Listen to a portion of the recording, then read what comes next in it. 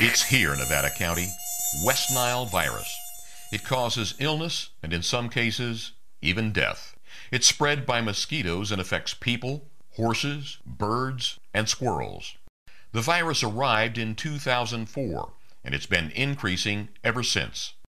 Dawn and dusk are when mosquitoes are out, so be especially careful then. Close the screens and shut those doors. It's best to wear long pants and long sleeves. Use a repellent that contains DEET on exposed skin. If you spot a dead bird or squirrel, call 877-WNV-BIRD.